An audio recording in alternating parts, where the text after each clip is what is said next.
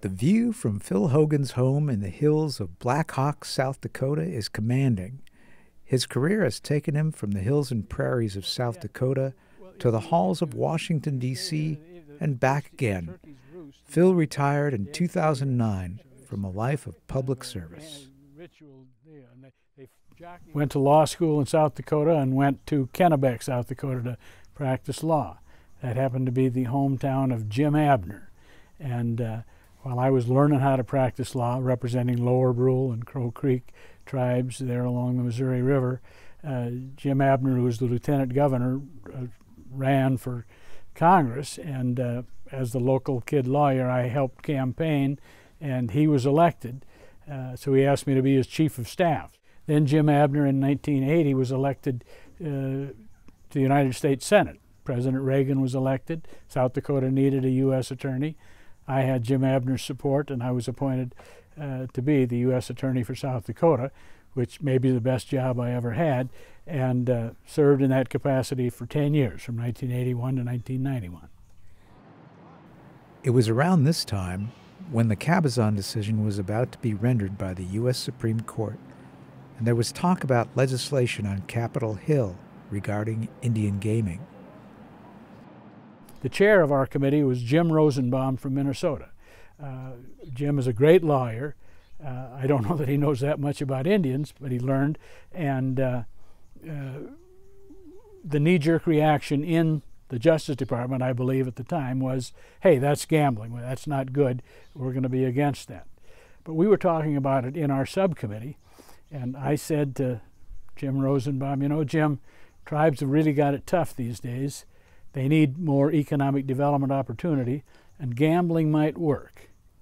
And Jim, who's Jewish by heritage and identifies with persecuted minorities and has strong feelings, picked up on that. And together, we then, the subcommittee, I think kind of turned the Justice Department in the right way with respect to supporting the Indian Gaming Regulatory Act. And it's been a great blessing for Indian country in so many ways. One of the first things you notice in a lot of Indian communities is they walk with a little more spring in their step and a sparkle in their eye, because now in their communities the tribes are somebody. They're important economic players. You look around the neighborhoods and you see clinics, you see schools, you see economic opportunity that didn't exist before those gaming revenues came along. In many places, like Pine Ridge, the main thing it doesn't make millions of dollars to be distributed. It gives jobs to people that didn't have jobs before. Well, yeah, as a member of the Oglala Nation, Phil did a great deal of explaining and educating his colleagues in D.C. about Native issues and federal Indian law. Phil served as the first director of the Office of American Indian Trust. He capped his career of public service by being the longest-serving chairman of the National Indian Gaming Commission. When I left the U.S. Attorney's Office in 1991, I was appointed by Secretary Emanuel Lujan to serve as the first director of the Office of American Indian Trust. That office had not been going before, so we organized that. The mission, or one of the missions of that office, was to, in effect, sensitize the whole Department of the Interior to the federal trust responsibility, and then beyond just the Department of the Interior, but all of the federal agencies that work with tribes to kind of turn that up, and of course to raise an awareness about where there were failures in terms of looking after the trust assets for the tribal members. Then I got a call from the Clinton administration. Secretary Babbitt needed to appoint a Republican member of the National Indian Gaming Commission. They were looking for an Indian Republican former prosecutor, and that was kind of a short list. And so that sounded like a good job, so I took it, and it was a real, I had the opportunity on the Indian Affairs Subcommittee and now on the commission to have a front row seat with respect to the getting off the ground of the great Indian gaming industry.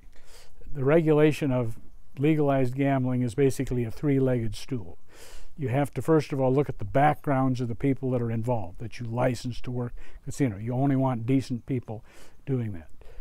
Then you have to make sure that the rules are fair and square. Fair to the casino, fair to the bingo hall, fair to the players, and that they aren't cheating one another. And then you have to follow the money. You have to very carefully track those proceeds from the time they go in the slot machine or blackjack table till they are eventually distributed. And I've read the Indian Gaming Regulatory Act, and I swore to uphold it as well as the United States Constitution. It's not a perfect document by any means, but it says there will be federal oversight, there will be tribal regulation, and we wanted to make sure that that rail was in place to give the firm foundation that tribal gaming needed. And if for some reason there's a problem, there's somebody to call. They can talk to the tribe, of course. If there's a compact, they can talk to the state. But NIGC is going to be there as well and try to provide that assurance, and I think it does.